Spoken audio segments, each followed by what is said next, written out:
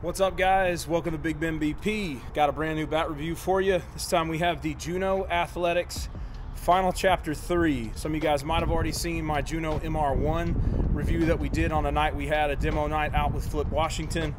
If you haven't, link will be in the description for that one. This time, my boy Jet Johnson was kind enough to bring us this bat. What we've got is 13-inch barrel, UTH 33 handle, so there's gonna be a little bit more flex. The 43 is gonna be a little stiffer. 1/4 ounce Endload. This particular bat that I had, 25 ounce with a 1/4 ounce Endload. So with Juno Athletics, you can get any of their bats in any of their weights with any of their Endloads.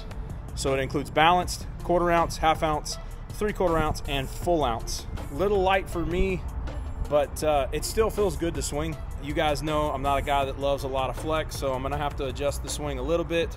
If you didn't know already, 240 USSSA stamp, NSA, ISA, all ready to go for you. This one has about 30 cuts on it. Jet used it at the Challenge Cup, as you can see by the sticker right there.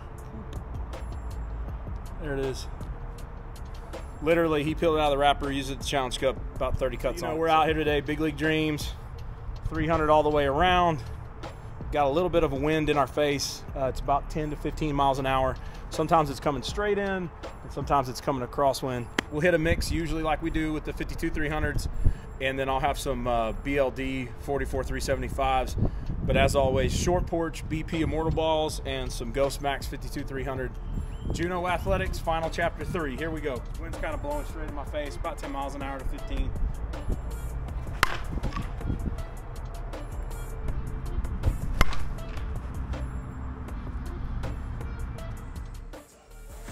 "95 miles per hour.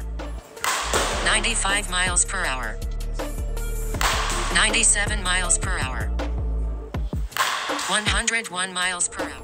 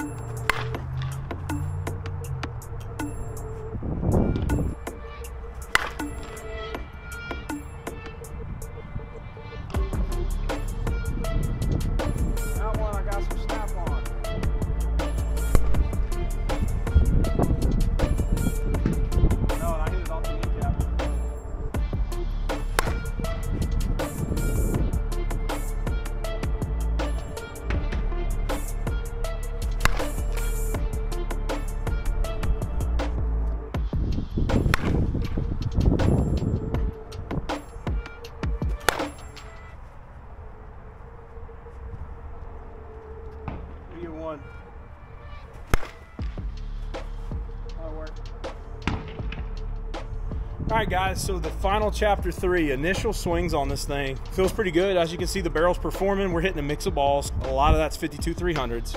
You should be able to BP this bat a little bit and then get into gaming it. But as already mentioned, Jet gamed it immediately out of the wrapper, didn't have any issues with it.